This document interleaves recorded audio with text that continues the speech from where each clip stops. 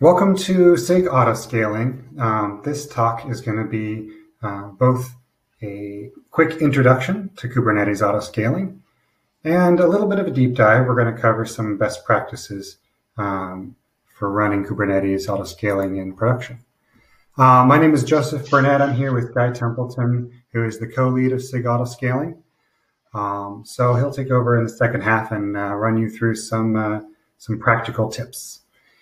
So this is the agenda. I'm also going to talk on a couple upcoming features, so you can get a preview for what's coming in the future. We'll save about 10 minutes for questions at the end. Okay. So Kubernetes autoscaling, like the rest of Kubernetes, is sort of divided into two levels: the workload, which is the pods, and the infrastructure, which are the nodes. And the workloads can scale out or in. You can make more or fewer of the same kind of pod. And they can also scale up and down, which is making the resource requests larger or smaller. And the corresponding autoscalers are the HPA and the VPA, the horizontal pod autoscaler and the vertical pod autoscaler. So the same concepts of vertical and horizontal apply to cluster autoscaling as well. Cluster autoscaler scales a node pool in and out by making more and fewer nodes. And it's also capable of scaling vertically by selecting different node pools. So if you have node pools of different sizes in your cluster, it can make intelligent decisions about which one to use. But to kind of make it real concrete for you, I'm going to walk through a practical example. So here we have a happy little cluster. You have two workloads deployed here. There's the blue pods and there's the purple pod, and they're deployed on 3 nodes. Now, both of these workloads are autoscaled. Let's say that the blue and purple workloads are autoscaled horizontally on CPU utilization and vertically on memory. And the cluster is autoscaled as well. So when there are new nodes will be created when new nodes are needed. So suppose that blue service gets some more traffic, and the HPA will notice that the average utilization is slightly higher than the target. It will figure out how many pods it needs to create in order to bring that back down to the target value, and it will cause those to be created. Now, the HPA doesn't actually make the pods here. What it does is it looks at the scale target ref. So it takes a scale sub-resource. It looks at the pods that are selected by the label, gets the current scale, and when it has a recommendation, when it thinks you need more, it just updates that scale. And if this is, for example, pointed at a deployment, that deployment will turn around and adjust the size of the replica set, and the replica set will create the pods. And then the scheduler will see these pods, and it will schedule them onto a node, and the node will see the pods, and the pods will be started. So the autoscaler is actually sort of just a controller around this one scale sub-resource knob. But ultimately, the cluster creates 2 more nodes or 2 more pods because the autoscaler thinks that we need more. So here they are, and they get scheduled onto this node because there's room for it. So then maybe a little more traffic comes in for the purple service. Well, same thing. The HPA will notice that we're a little above target. It'll decide we need 2 replicas instead of 1, and it will adjust the deployment, and a pod will get created. But as you can see, there's not a node for this pod. The scheduler is unable to place it anywhere. And this is when cluster autoscaler kicks in. So cluster autoscaler responds to unscheduled pods, not like the underlying resource metrics. So cluster autoscaler will say, oh, I clearly need to scale up the cluster. And what it does is it runs a simulation. And it says, if I create another node, will this pod be able to be scheduled? And if the answer is yes, then that's the thing to do. And it can do this across multiple node pools, and it can do it, in more than one node at a time. So it actually has a little simulation of the scheduler, because it's ultimately up to the scheduler where these pods go. So the cluster autoscaler says, yes, we need another node. This sounds good. It creates the new node. Scheduler puts the pod on that node, and then the purple service has scaled out. So over time, VPA, which is paying attention to the actual resource usage as compared to the request, may notice that the purple service is asking for way more memory than it needs. So it's going to draw a little histogram and figure out like a conservative place to draw the line, and it's going to recommend a smaller pod size. So the recommender makes this change, and then there's an updater process that comes through and will carefully delete the pods one by one and cause them to be recreated. So the updater is going to delete this pod, and a new pod will be recreated, because the replica set will always try to replace the pods, and it will be recreated with a new, smaller size. So this is how VPA actually causes pods to change their size. And you may notice that it's actually a little bit disruptive, because you actually have to delete pods. A really important part about using autoscaling effectively is being able to control and manage that disruption. And so Guy is going to tell you in a little bit how you can do that, point to some tools and best practices for managing disruption. Then VPA updater is going to delete the next pod, and it will get recreated as well. And you'll notice that actually there's an empty node here now, and cluster autoscaler will notice this too. It's able to delete that node and scale the cluster in. So you can see that the cluster autoscaler goes out and in. Usually these nodes are what you pay money for, so it's good that it can scale down, because that's what's actually going to cost. That's what's going to save you money. Now, suppose that maybe at the end of the day, the blue service loses some of its traffic, and just HPA decides to naturally scale down because utilization is really low. Some more pods will be deleted, and they're not going to get rescheduled because they just don't need them anymore. So you may be in a situation where you could actually fit more on the nodes that you have. And cluster autoscaler will notice this, and it will go and it will delete a pod so that it can be rescheduled onto the existing nodes. In effect, it will do some defragmentation for you. So again, it can free up nodes and scale your cluster in. So this is kind of a quick view of the way that vertical and horizontal autoscaling go in and out. The cluster goes out and back in again. And yeah, that's the summary of the problem space. So this is the end state of your cluster. And I wanted to mention a couple upcoming features. So I talked a little bit about CPU utilization or memory utilization. And when you use HPA or VPA, you point at a target. You point at one of these resource metrics and you say, I'd like you to shoot for this. Now, there can be more than one container inside of the pod. And an upcoming feature for HPA allows you to set individual targets for each container. For example, if you have a sidecar that likes to use a lot of CPU, you don't necessarily need to scale on that sidecar, and it may overwhelm your calculations. Or if you have a sidecar that has a very generous resource request and is mostly idle, it may water down your metrics. And so take a look at this KEP here. It's already gone through API review, and it's just going to land very soon.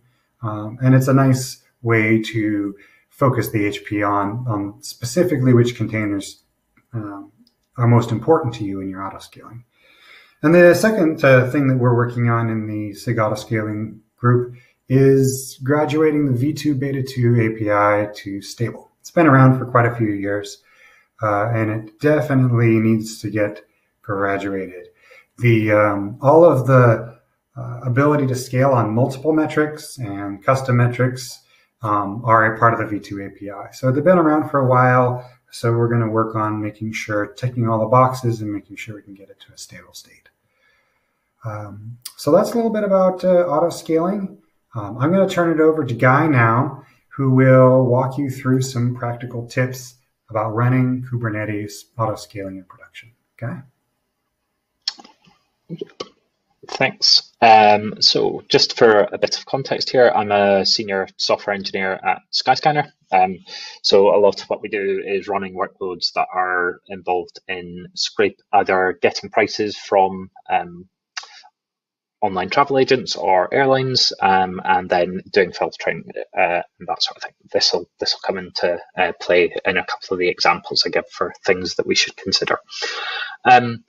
So I think, as a lot of people watching will know, a lot of the hardest problems in computing aren't technical problems, they're people problems. And this is one of the spaces where the complexity of all the options and all the tunable parameters and knobs that Kubernetes gives developers and cluster admins can overwhelm developers, especially when they're first getting started. And I think a lot of the time developers can not know exactly what options they need to consider when looking to scale workloads safely and in a performant way. So I'm going to go over a few of these options that I think developers should at least be aware of, and potentially, if you're cluster admins, providing your developers same defaults to work from, and potentially override if your developers need to or want to. So the first one is lifecycle hooks. So in Skyscanner's case, we occasionally have some very long-running requests, whether that's to fetch prices or reach out to partners who we'll make bookings with. And in that case, we don't want to drop an in-flight connection, especially if it's making a booking. So instead, what we want to do is set up our pods such that when they're terminated by scaling action, wherever possible, they gracefully terminate and finish the work that they're currently doing before shutting down. So this is where pre-stop lifecycle hooks can come in. So if you define a pre-stop lifecycle hook, which can either be an HTTP request or an exec, so a command into the pod to call a binary, for instance, the kubelet, when terminating that pod, will execute that lifecycle hook at the same time as sending in a SIG term. So you can either set up your application to handle the SIG term gracefully, or instead you can make use of, say, an API endpoint that can be hit by the lifecycle hook. Use that to gracefully finish any work and refuse new work, potentially, and then allow the kubelet to shut it down. So these pre-stop hooks, they're blocking and will block up to a grace period. So if you need more than the default 30 seconds to gracefully terminate, you'll need to set this up in your pod spec, but by default, it'll give you 30 seconds for that command to complete. You can also make use of what are called post-start hooks. And again, these can be HTTP or execs into the pod. They're not guaranteed to run before the container's entry point, but if you need to do some sort of environment-dependent setup work, you can make use of those. The next thing is liveness and readiness probes. So these are fairly key if your workloads, for instance, on startup need to do some sort of runtime compilation or something similar to ensure that you're giving your users the best possible experience. So in this case, you can use liveness probes to mark your pod as alive and healthy so that the kubelet won't restart the pod. However, you can use readiness probes to state that the pod is currently not ready to receive traffic. And that can be particularly useful in combination with the HPA. So the HPA, when a pod is not marked ready, so if it's doing some CPU intensive work to begin with, the HPA will not consider that pod's metrics until it is marked ready. So that ensures that the HPA is not seeing new pods come up, use a lot of CPU, and then going, oh, I need to overscale again.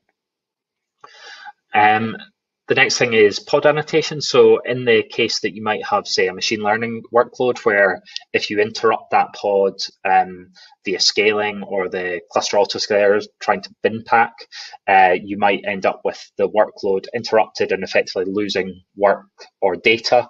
In this case, you can mark pods with this cluster autoscaler safe to evict annotation. And if you mark that as safe to evict equals false, effectively when the cluster autoscaler is considering bin packing, it will notice that that node has a pod on it which is not safe to evict, and therefore not consider it as a candidate for scale down. So theoretically, you can spin up workloads which are marked as safe to evict equals false, and then either update that annotation or remove it to safe to evict equals true at the point where they are then safe to evict again, to ensure that your workloads are not interrupted by the cluster autoscaler. It's important to note that this doesn't prevent any interruption, so hardware failure, etc., or manual deletion of nodes will still impact that pod, but the cluster autoscaler won't interrupt it. And vice versa, you can also use that annotation as set to true to override some other behaviors, which generally the cluster autoscaler will mark pods as not safe to evict.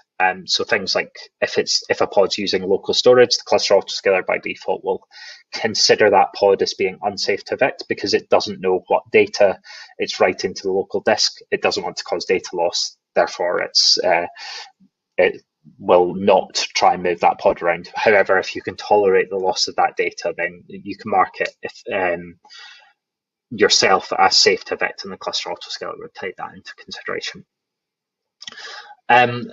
So pod disruption budgets are probably one of the most important things. So going back to Joseph's example of the VPA, where it was recreating pods due to changing the resources given to them, the cluster autoscaler and VPA both respect the pod disruption budgets. So this is a really granular way of service owners being able to define how much disruption their workload can tolerate. So if a given service can tolerate, say, 20% of its pods at any one time being moved around and being unavailable without harming the user experience, the pod disruption budget is the way of defining that, and then the cluster autoscaler and vertical pod autoscaler will take that disruption into account and therefore never perform a disruptive action which would cause that budget to be exceeded. It's important to note that this is the way to define this so that other components respect how services want to be moved around. Deployment rollout strategies, which are a sort of more coarse setting that people may be more familiar with, those aren't respected by these tools because that's not what they're set up to look at. And finally, for this slide, pod priorities. So this allows you to decide which workloads are or should be prioritized when your cluster currently doesn't have enough capacity for all the pods. So if we think back to Joseph's example again, where one of the services was scaled up and there was not enough room in the cluster for all of those pods, if instead one of those workloads was the workload that had been scaled up was of higher priority than some of the existing pods, some of those existing pods, if they could have been evicted and higher priority pods been scheduled, those would have been evicted. So you can effectively say, if there's not currently enough room on the cluster, I want to prioritize this user impacting workload, and I'm okay with this background task workload, which I've marked as lower priority, being evicted for a period of time. The cluster autoscaler would still then kick in once those lower priority pods were unschedulable and scale up the cluster so that they could be scheduled again. But it allows you to get the higher priority workload scheduled faster.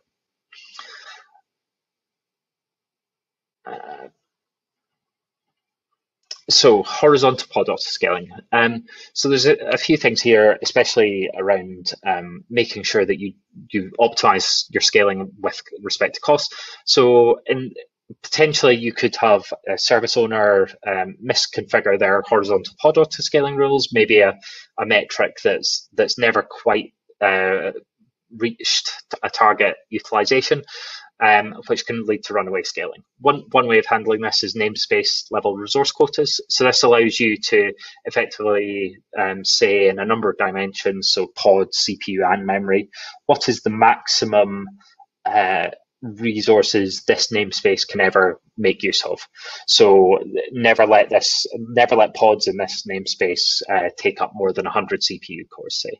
And that will, the horizontal pod autoscaler will still work. It will try and increase the desired capacity of whatever its target is, but the resource quota will then prevent new pods, which would cause that resource quota to be exceeded from being created. So it's really important for preventing any runaway scaling and potentially costing you hundreds or even thousands of dollars. We then have so metric sources for non-resource metric based autoscaling. So this has been covered in great detail by previous SIG-Autoscaling KubeCon talks, but you can scale as well as on resource metrics, on custom or external metrics. So in this case, a lot of cases, there will be a better metric than, say, CPU or memory utilization for scaling on.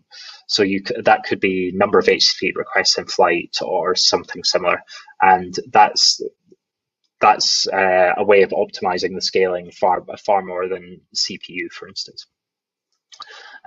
We've also got pod affinities. So if you want to spread your pods out or schedule a workload together for best performance, then potentially you need to set up pod affinities.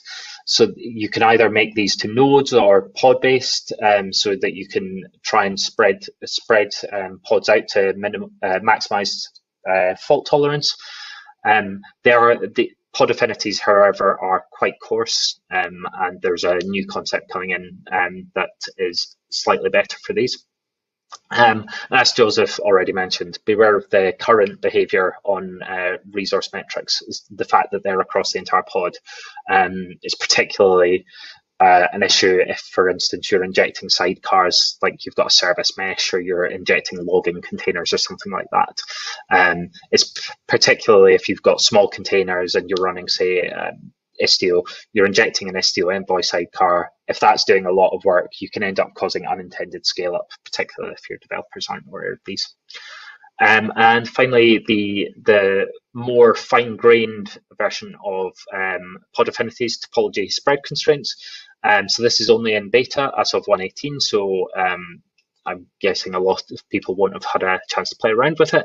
However, it's implemented as a scheduling plugin, so it allows you to define either hard or soft scheduling constraints to scheduling pods over different failure zones, whether that's a host or a rack or an availability zone in the cloud. And it provides more flexibility than pod affinities and anti-affinities, and it allows you to try and balance your pods as best you can over as many fault zones as you can. So for an example of this, you can see this graph. Here, every color represents a different instance type. And this is one service in Skyscanner. And you can see, despite the fact that Skyscanner currently support over 20 instance types in our clusters, over 50% of this service's pods are scheduled on just 2 instance types, increasing our potential impact of a loss of one or both of those instance types due to a spot outage or something similar. This is without using spread constraints. We'd really like to make use of them to obviously limit behavior like this going forward. Vertical pod autoscaling. So memory-based vertical autoscaling isn't suitable for every language. I'm being a bit facetious here in that JVM languages can now be tuned through JVM parameters, etc., to give Kubernetes a far better view into what the actual memory usage of a pod is. However, it takes a lot of expertise, so it's not simple. I would suggest it's probably not worth heading down that rabbit hole unless you really know what you're doing in terms of like tuning JVM heap parameters, etc. But it can be done. Most of the time, I would suggest it's probably not worth doing though. You can also try combining horizontal and vertical pod autoscaling on the same metrics. So if you tried, say, horizontal and vertical pod autoscaling on memory on the same workload, this will generally lead to unintended behavior. The two will end up fighting with each other, and generally one or both will end up not understanding what has gone on due to resources changing underneath it. So generally, you can combine horizontal and vertical pod autoscaling on different metrics, but don't try doing both of them on the same metric at the same time. And finally, ensure resource policies are set. So this is taking up the same role as the resource quotas we're taking with the cluster autoscale, with the horizontal pod autoscaling. Sorry. So this is preventing runaway scaling by saying this is the maximum size I ever want a certain container within this target to scale to. So you can make sure that the vertical pod autoscaler never gets into a situation where it's runaway scaling up a given container or a given pod to the point where you're getting ever bigger nodes and costing yourself money again. So finally, cluster autoscaling. So the number one tip I would have is to prioritize node startup time. So this not only has the benefit of your cluster scaling up faster, pods being able to be scheduled from unschedulable faster, it also allows you to tune a number of parameters from their defaults on the cluster autoscaler so that you're more tolerant to the cluster autoscaler realizing that nodes have developed a fault, whether that's due to kubelet dying or a hardware failure or something similar. Also beware that occasionally the simulation that Joseph mentioned inside the cluster autoscaler, so when it goes, if I bring up a new node of this node group, what will it look like? What will its resources be? Occasionally that doesn't always match reality. You can occasionally see instances in the cloud where, for instance, the memory varies slightly from node to node, and potentially the cluster autoscaler will think that it can schedule a new pod on a new node in a given node group, but that doesn't actually match when the new node is brought up. And finally, always ensure the system and kubelet have enough resources on the nodes. So you can set up how much resources are reserved for the kubelet and the system to make sure that they are operating. However, if, for instance, you're bringing up really big nodes and you're scheduling a load of pods on them that are trying to do a load of CPU work at startup time, you could, if you've not set these high enough, you can end up either starving the system or the kubelet, result in effectively killing off the kubelet because of resource starvation, at which point all the pods that have just been scheduled and done CPU work on that node become unready, potentially are killed, try to be scheduled onto new nodes, end up in a cycle of doom and giving you a very bad afternoon as slowly you've killed more and more of the cluster due to resource starvation.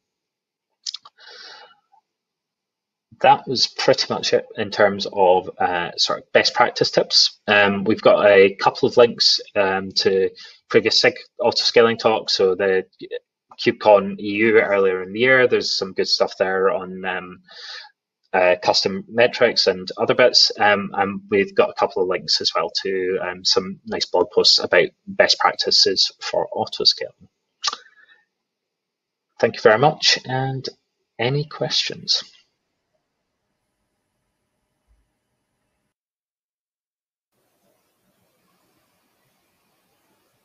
Hello, Joseph Burnett here. I'm here for some live Q&A. And we've gotten quite a few good questions already in the chat, and I tried to answer as many as we could. Me and Guy have both been going through there and answering questions. But I'll take a few now. Let's see here.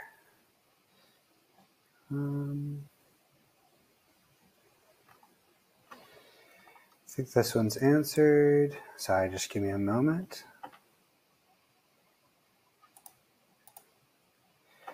So there was a question here. We would like to scale based on custom metrics.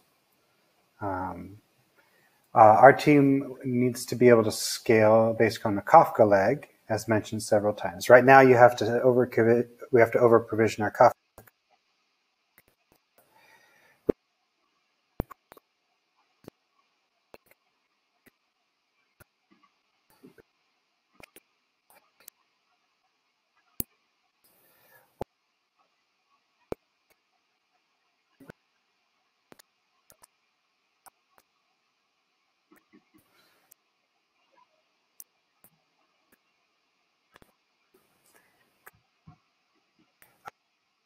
than the resource metrics. And so you need to install an adapter in your cluster, which will be able to fetch those metrics. For example, in GKE, you can install a stack driver adapter. And so wherever that Kafka leg is, you can install an adapter to get to it and set it up as an external metric. You can target an average value and just say, for whatever the lag is, we would like, this many pods for this period of this number of undelivered messages, or, take a look at those external metric docs, and that should be something that can help. It's definitely possible to do. And if you have questions about it, stop by the Slack channel, Autoscaling Slack channel on the Kubernetes workspace. Okay, let me go on to another question here. Hopefully that answered that. Carl asked a question. If a target raw value is set, the raw metric values are used directly. The controller then takes the mean of utilization of the raw value. Could you please elaborate? So it sounds like Carl's talking about external metrics. And maybe I'll take a moment to clarify something that I think is kind of confusing about the API. When you specify a target for external metrics, you can say value or average value. And these two behave differently. When you say, I would like to target this value for this external metric, the HPA, by default every 15 seconds, we'll take a look at where the metric is now and where you want to be, and it will scale out or scale in to try to achieve that.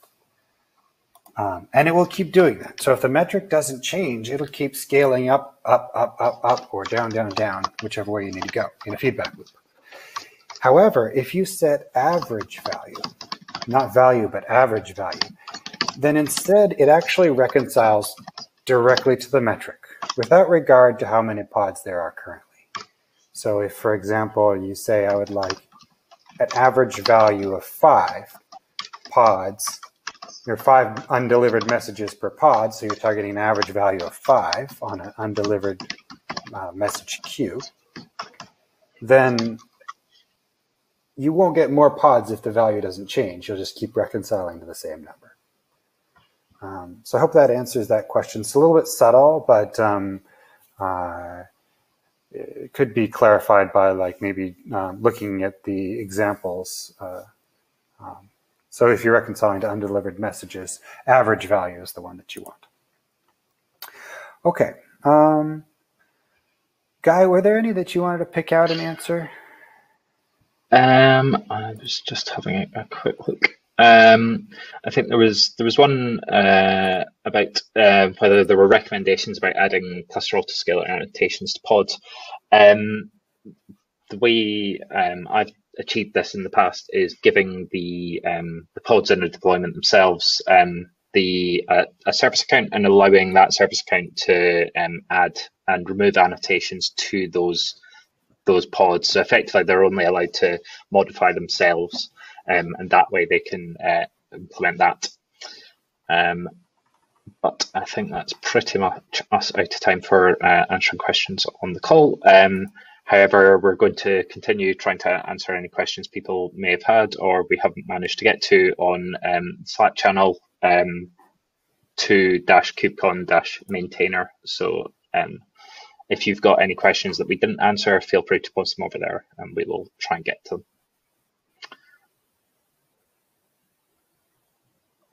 Other than that, thank you very much.